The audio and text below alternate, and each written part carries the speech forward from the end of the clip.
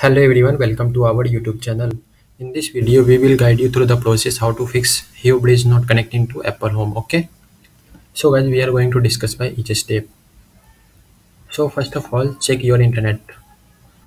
So ensure that your HomeKit hub is connected to the same network as your bridge.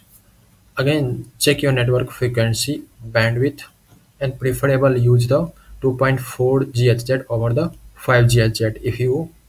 If your phone has any VPN running, disable it. Ensure that your router isn't filtering anything in the network. Okay, and then you can try to change your Zigbee channel under the setting in the Hue app. If your Hue bridge experience the connectivity issue, check out Hue bridge not connecting to the internet. Okay, and second step is toggle Philips Hue. Next, try disabling the and enabling the Philips Hue app through the HomeKit. Follow this step for toggling. Okay, launch your app. First of all, home app. Proceed to the setting app under the privacy, then HomeKit, and now disable the Hue toggle and reboot your phone. After restart, head setting and enable Hue toggle. Okay, try connecting your HomeKit to the Hue app to check if it's work.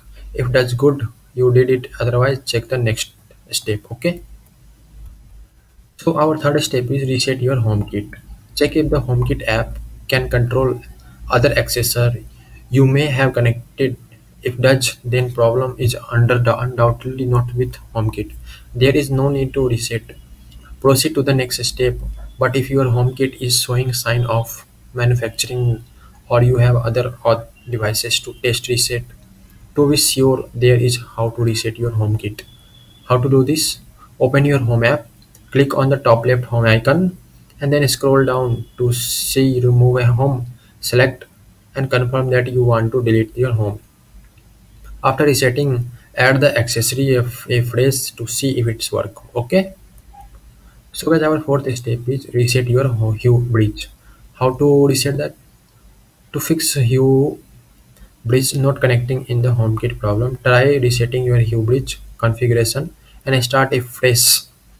This delete all the light in a Hue app and restore your bridge to factory resetting. Okay. So guys, this is our all step. Thanks guys. Having a nice day. Don't forget to subscribe our YouTube channel.